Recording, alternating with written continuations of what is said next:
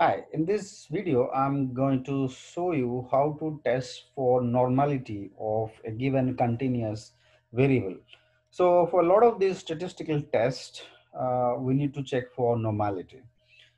If the data is not following normal distribution, then we cannot do quite a number of statistical analysis, be it t-test, be it a lot of other statistical analysis, right? So how do we actually check for normality of data set of a given data, right?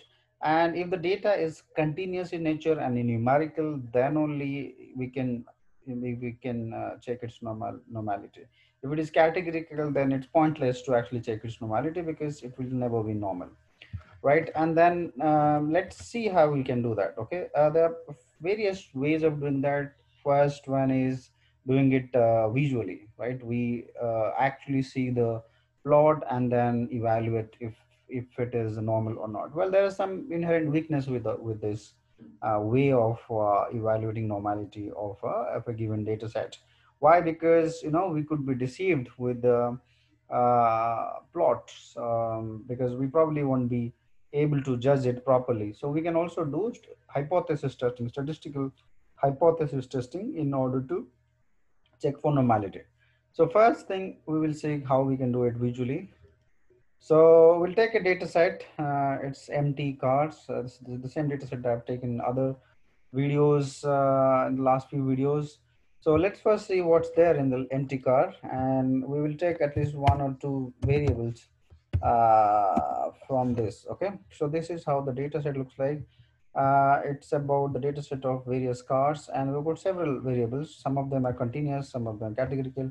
We will take the one which is continuous. And mileage, the first field, mileage is a continuous variable, and we will try to check if this variable follows normal distribution or not. Okay, so the first one we will do is the QQ plot, or is also known as the quantile plot, right? Um, but QQ plot can be done in two different ways. One is a normal probability plot, which is a special case of QQ plot. Well, QQ plot is basically plotting the quantiles. Okay, so basically plotting the quantiles of the data with respect to the theoretical distribution. So I'm not going to the details of QQ plot. If you want to understand more about it, you can always read more on the internet or from different other sources.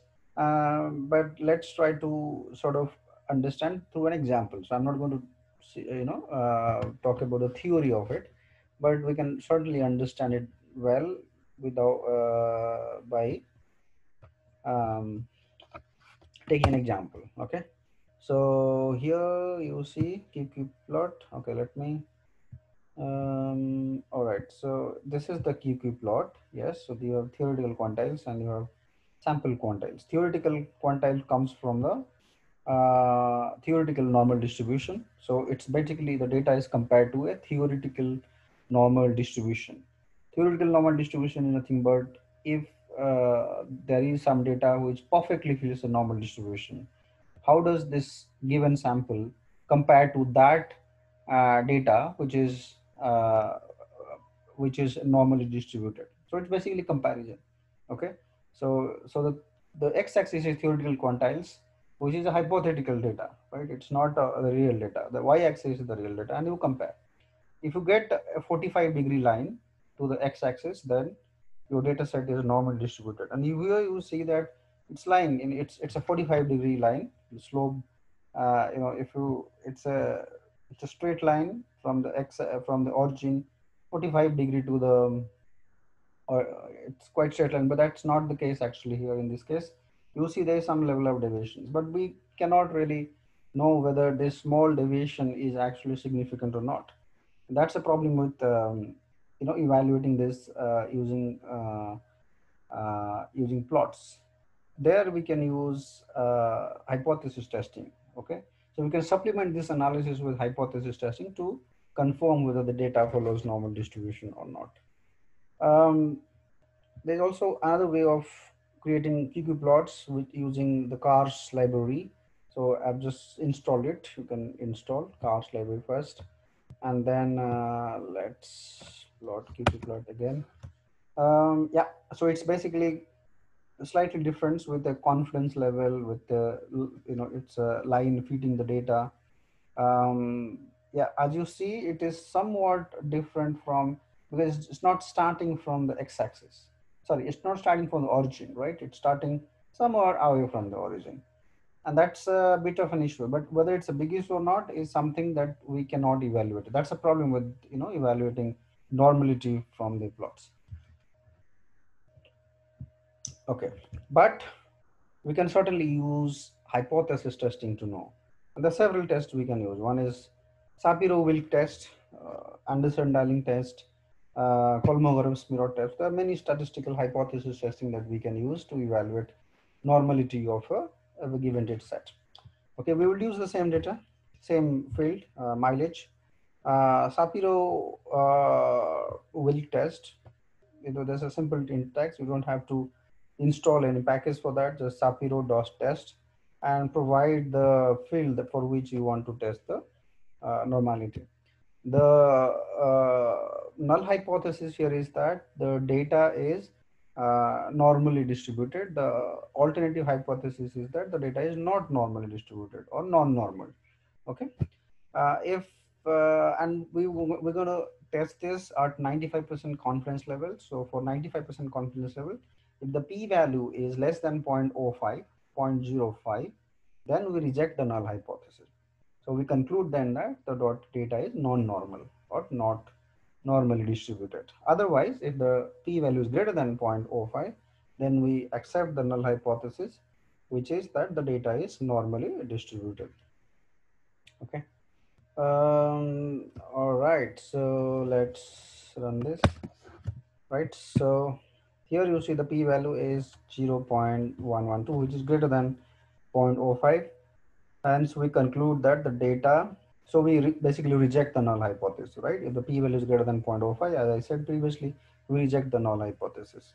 And we accept the alternative hypothesis, which is that the data is uh, normally distributed. Okay. Sorry. I'm sorry. So if p-value is greater than, sorry, less than 0.05, then we reject the null hypothesis. And in this case, it is greater than. So I'm really sorry. It's exact opposite.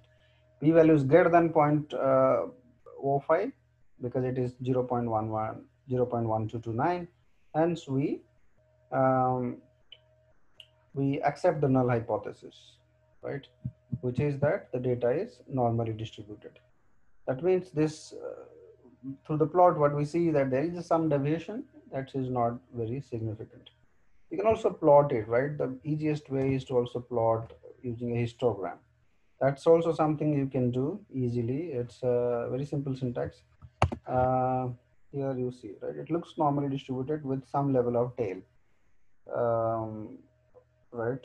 So it's somewhat left orthotic, but it's if you take out maybe the outliers towards the right hand side, maybe it will be more closer to normal distribution. There are other statistical tests we can do. Anderson-Darling is one a good example. So Anderson-Darling test is actually somewhat more accommodative, so somewhat more sensitive to the tails. Okay, so it handles the tails of the data distribution properly, and hence, especially in such cases where you see there is indeed a tail, Anderson-Darling test is more preferable compared to the Shapiro-Wilk test.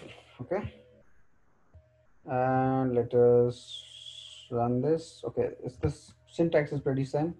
But for that, we have to install this Northeast package. I've already installed it, but you can install it, install.package, and then call the to the library, and then just use ad.test function. So that's as simple as that. Ad.test, ad stands for Anderson-Darling dot test. Okay, and again, the null hypothesis is the same. Data is normally distributed. Alternative is data is not normally distributed. And if the p-value is less than 0.05, then we reject the null hypothesis. If p-value is greater than 0.15, then we will accept the null hypothesis. Okay. All right. So p-value is 0.12, which is greater than 0.05. So we accept the null hypothesis, right? So it is giving the same conclusion as the previous one, as the Shapiro test. Okay. And I expect the same also for other statistical tests, but there are also other tests such as uh, Jacob-Barra test and then Kolmogorov Sminrov test. But Kolmogorov Sminrov test is also something we can do. Syntax is somewhat different. It's for this you don't have to install any library. Here's just test, and you need to provide the field and then some sort of a summary statistic. Here we have used mean. So it will check with respect to whether the mean is normally distributed or not. Okay. Again, the null hypothesis is that the data is normally distributed. Alternative hypothesis is that it's not normally distributed. Okay, and we will do it at 95% level, like how we have done for the other two tests. So let us run this. Here you see the p-value is 0.9188. That means it is greater than 0.05. We accept the null hypothesis in this case, right? So all three cases we accept the null hypothesis, which is that the data is normally distributed. If it was less than 0.05, then we would have rejected the null hypothesis and then accepted the alternative hypothesis, which says that the data is not normally distributed. So these are some of the hypothesis testing that you can do. Well, if you're not doing any sort of econometrics analysis or statistical analysis, and you're just doing some sort of machine learning kind of modeling, I think you can very well be fine with just plotting the data and seeing whether it is normally distributed or not. So you don't need to get into the details of the hypothesis testing way of checking normality. But if you're doing econometrics or more inferential statistics kind of thing, then it's always good to check in multiple ways whether the data is distributed normally or not. Now, question is, if the data is not normally distributed, what will you do? There are a few ways. First of all, you may need to remove the outliers to make the data look more normal. Okay, that's one way. The other way is also you can apply some transformation, some sort of a transformation where the originality of the data remains, but the data looks a bit more normal. But the third way, if the first two ways do not work, what you can do is that you can use statistical analysis that do not rely on normality assumption, the assumption of normality.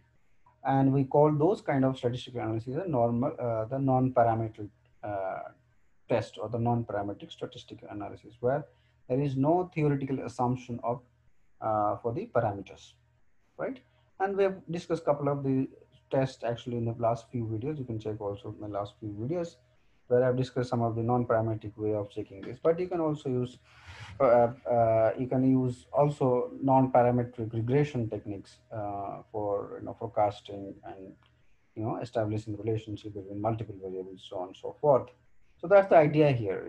Normality check is very, very important for you to take a decision whether you should use parametric test or parametric statistical analysis or non-parametric statistical analysis. And it's not just the only check, because there are other checks also, but this is one very important check that you need to do for such analysis.